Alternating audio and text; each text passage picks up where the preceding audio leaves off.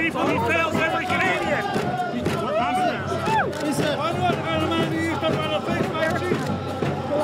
an imperfect meeting better than no meeting, Chief?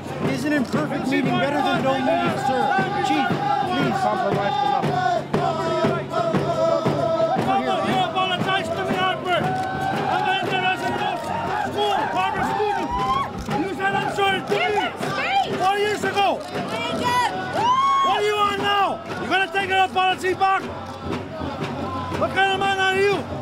Now you want my identity? My children's future?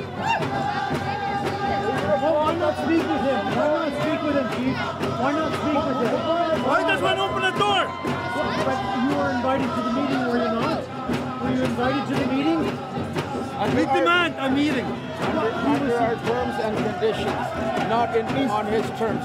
We had specific demands for him to bring the Governor General. He failed to do that. We will not compromise. We will do it our way. We will do it on our terms because we are the original people of this land and we are taking our sovereignty and exercising it right here in front of his office. Is not an imperfect meeting better than no meeting at all? Are some talks better than no talks? No, we've been waiting for a long time, since last year for action, and he has not done anything since the Council of Nations gathering.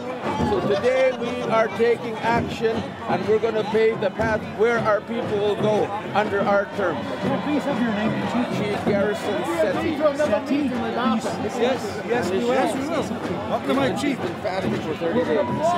We're asking for another meeting. And we're telling the chiefs that are inside the building right now.